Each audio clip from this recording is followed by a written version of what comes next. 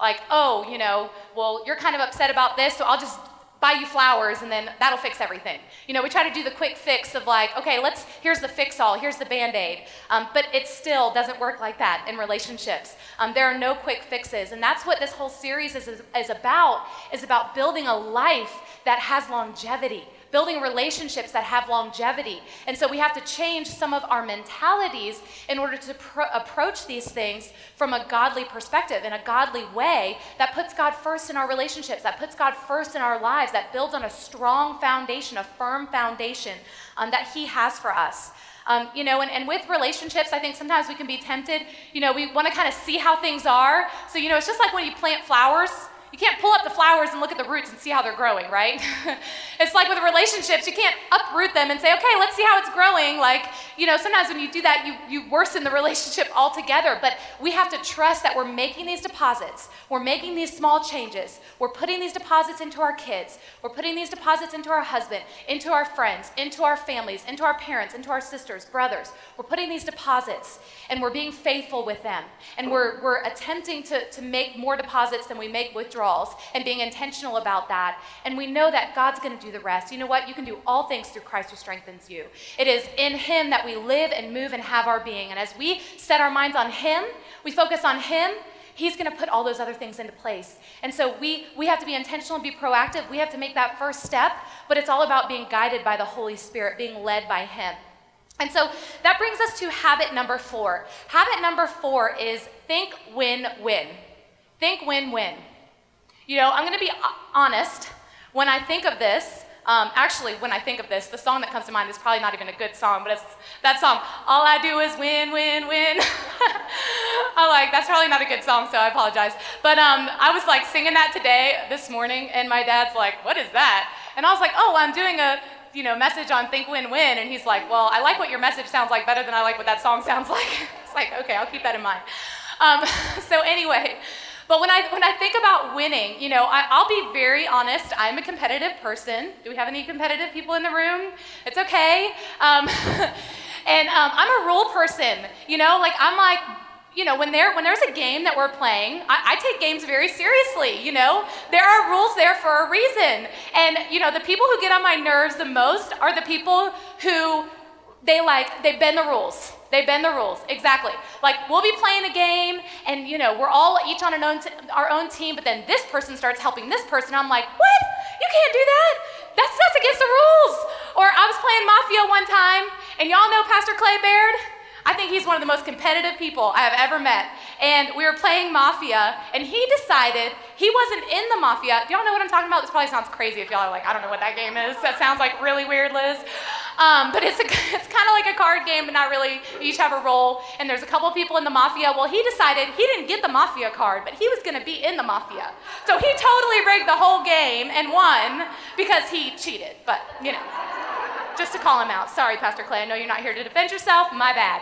But there are four different ways that we can approach human interaction. 4 different ways that we can approach human interaction. The first one is win-lose, and this is the competitive model. This is the competitive model, win-lose. And I know some of you already have your blanks filled in this workbook. We noticed after we were printed like half of them that for some reason this one week had the blanks filled in. And then we printed about half of them, and then we're like, okay, well, we don't want to waste money, so we'll just keep going. So if you already have the blanks filled in, great, you can just focus on the message. If not, sorry, you got to write. Okay, so win-lose. This is the competitive model. I win, you lose. I win, you lose. I babysat for a little boy one time. I won't name any names, call anyone out. But I babysat for him, and he loved winning. Love winning. Loved winning so much that it was the similar type of thing. We were in the middle of a game, and you know what he did? Changed the rules in the middle of the game to make sure he won. Oh, you're not allowed to do that. You're not allowed to do that. Oh, well, why not? Oh, well, this rule, you're not allowed to do that. It's like, oh, okay. And then he did that. Well, I'm allowed to do that, but you're not allowed to do that. And he was young. You all know how it is when you have little kids. They just love winning, and they don't quite know the rules of interaction yet. And so he would keep changing the rules so that he would win. But how many of you know sometimes we still do that as adults? We manipulate situations, don't we? We manipulate people. We say, oh, well, if I cry and show myself a certain way, then I'll get what I want. Or I know that I can manipulate this person. I'll come to this person and tell them my side of the story. So then that way, when this person approaches, they'll be on my side. And then that way, I'll get my way. So we have certain ways that we can still win. But you know what? A win for us is always a lose for someone else. And really, when it's a lose for someone else, that ultimately means it's a loss for us too in relationships. When we're making someone else lose, it is ultimately a lose for us as well. You know, we in the competitive model, you're motivated by a win or by a perceived win. It may not even be an actual competition. You just perceive a competition in your mind.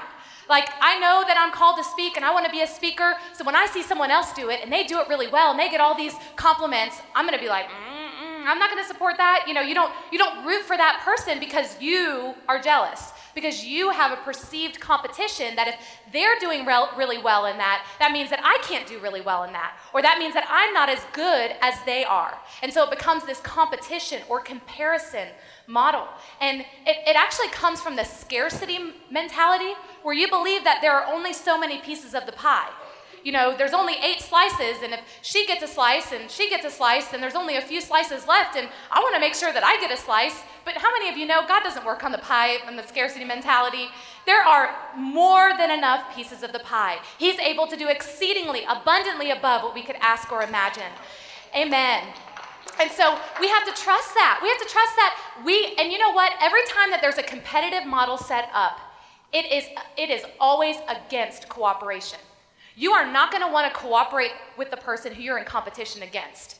You know, just like when you're out on a football game, you're not going to all of a sudden start running for the other direction, for the other team to help them out. You know, you're not going to all of a sudden start cooperating with them. It's a competition. You're against each other. You're at odds with each other. And so when you set up a competitive mentality in your mind where you are at odds with each other, maybe you and your husband, maybe you and another girl, maybe, you know, you and your sister, you and your mom, we're at odds with each other, we're in competition, one of us wins, one of us loses. You set up this mentality, okay, that's going to limit you working together.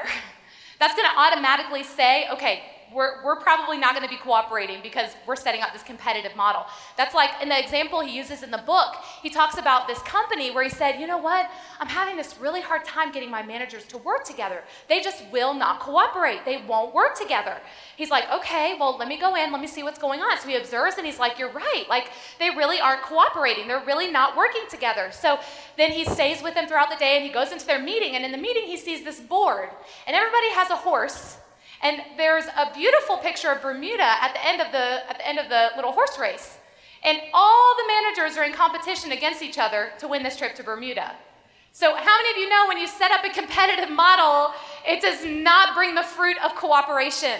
You know, when you set up a model where they're all competing against each other to win this wonderful trip to Bermuda, it's not going to encourage them to work together.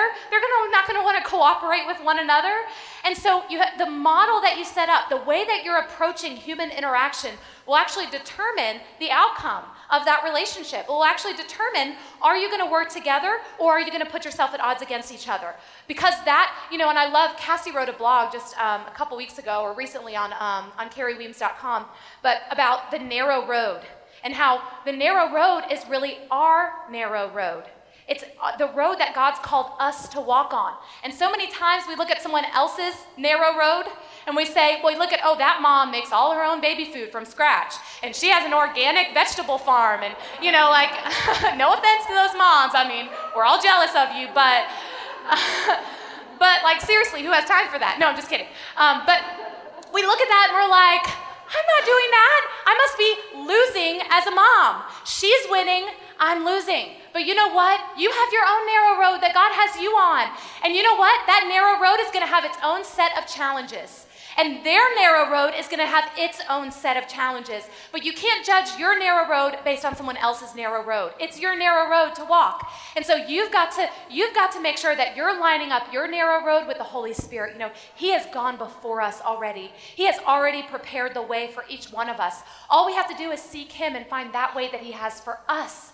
And so don't look at it from a competitive mindset. Don't look at it as, oh, well, this girl's getting all the compliments, so that means she wins and I lose. So I must try to do something different so that I get all the compliments. And then that way I'll win and she'll lose. That's a competitive mentality. There are enough compliments for everyone to go around. There's enough compliments for all of us and more. And so it doesn't matter how many compliments someone else is getting, there's still enough for you. It's okay. And you know what? Even if no one else is complimenting you, get your compliments from God, because God has them. Encourage yourself in the Lord because he has them. And so I just want to encourage you, just like in John chapter 21, verse 22, Jesus was talking about John. He was talking to Peter, I believe, because he was saying, basically he was telling Peter that you're going to die a martyr's death. He was pretty much alluding to that fact. And he said, well, what about John? Isn't that always like us? Like, I'm asking you to carry this. Well, what about her? How come she doesn't have to carry that? How come I have to carry this? How come I have to be the loser and she gets to be the winner? Right?